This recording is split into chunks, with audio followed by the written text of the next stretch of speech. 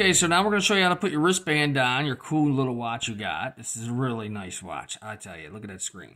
But this is about the wristband, so let's show you. First, make sure you got your two wristbands right here, and you got this pointing up, and it's going to go on the top. Sometimes it can be tricky, but you can see there's a groove here.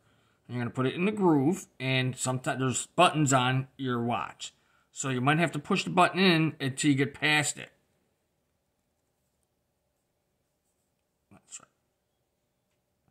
And then you push the next one in, and then you push the next one in. It can be a little hard. We got to slide it in.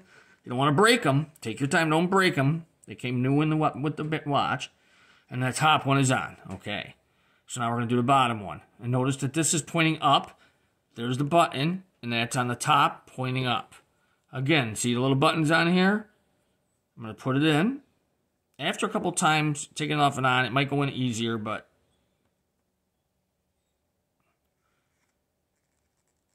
okay, so now it's on. Okay, now I'm going to show you how to put it on your wrist. Okay, this is how you put it on your wrist. You put the watch on, you roll it over, you put the knob below the belt, push it in, bring the strap in, put it under the hole, and now you have a really nice smartwatch.